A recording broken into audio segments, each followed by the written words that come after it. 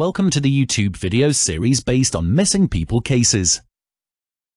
Dries Media adds these cases to our YouTube channel on a regular basis. Tragic to say the least when a loved one goes missing suddenly. If you have any thoughts, please leave a comment below. Someone out there has answers. Is it you?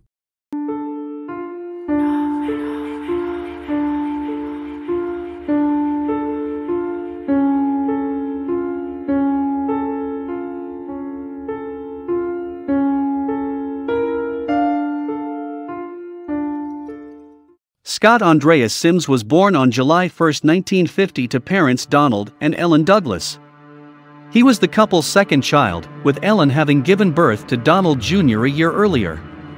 While the two boys were young, the pair divorced and eventually married other people. Ellen married William Sims, who was a member of the National Guard and an English professor at Midwestern University. He accepted Donald Jr. and Scott into his life, and grew especially close to the younger boy. At the time of Scott's disappearance, the family had just moved to Wichita Falls, Texas. They lived in a corner house in the 4600 block of Stanford Avenue, and the boys appeared to be settling in well. Scott was in 5th grade at Jefferson Elementary School and a tenderfoot in the Boy Scouts. He was well liked by those who knew him, and he wasn't one with a penchant for trouble.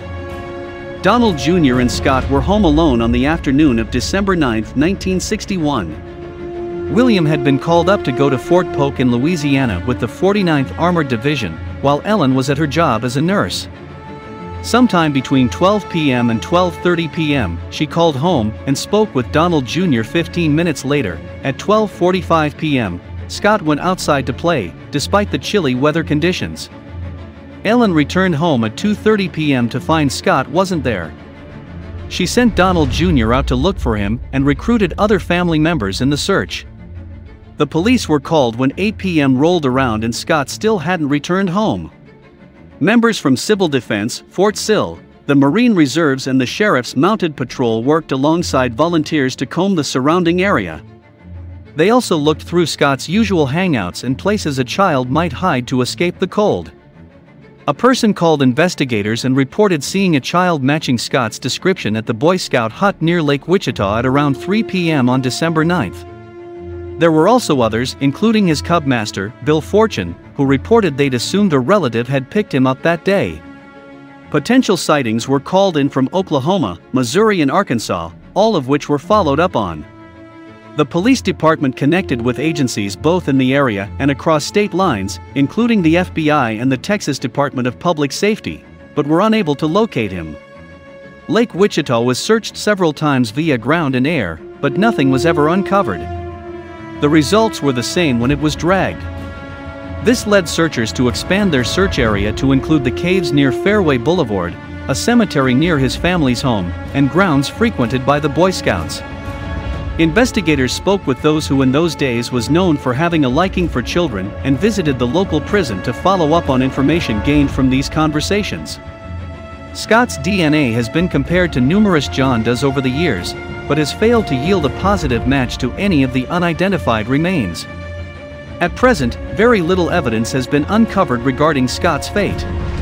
While he's currently listed as a missing person, it's believed he was likely the victim of a homicide.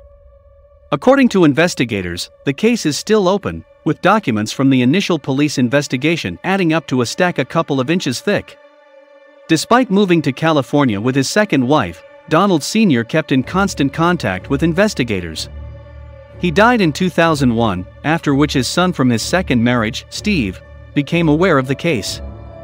According to Steve, his father had never spoken about Scott or his disappearance, and had only ever talked about Donald Jr. Upon learning about the case, he started his own investigation, which involved speaking with the Times Record News, a Wichita Falls newspaper, and traveling to the area in 2008. Currently, the case is classified as endangered missing, with foul play suspected. If alive, he would be 71 years old. Another unsolved missing person, tragic for all those concerned.